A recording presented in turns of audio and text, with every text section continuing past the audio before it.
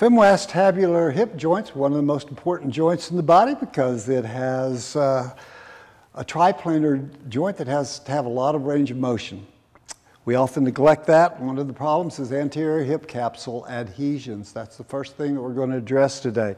If you do not have good hip extension with every step as you follow through, it's going to crank on the low back, make the low back have to come forward. Cram those facet joints together and give your client low back pain. So we've got to make sure that the anterior hip capsule, iliofemoral ligaments, and all those things are happy. To do that, there are two ways to do it.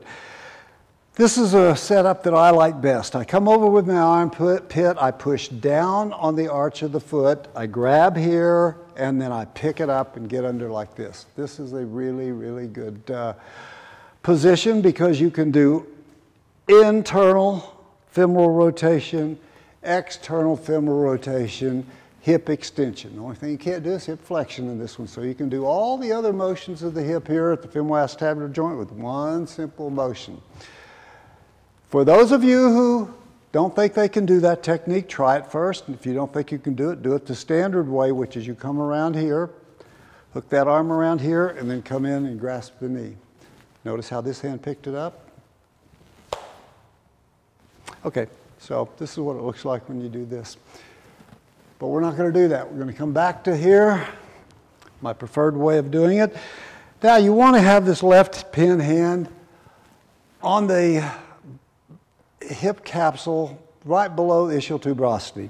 Then I'm just going to lean my body weight to my left foot, keeping this pin hand very, very sturdy and still while I just lift. So it's this kind of thing. Putting a lot of motion through there, unless they're hypermobile. You don't want to be overstretching that capsule. So here you go. Aaron needs a little bit of this in this hip capsule, so we're going to loosen him up a little bit. Now we're going to bring the hip into abduction away from the body, and I'm still going to keep my hand on the hip capsule there and give it a stretch. Aaron, would you push your knee towards your other knee here?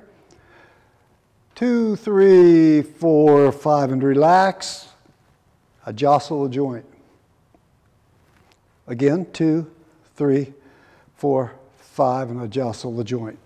Okay, so anterior hip capsule. What about iliopsoas? This also works rectus femoris.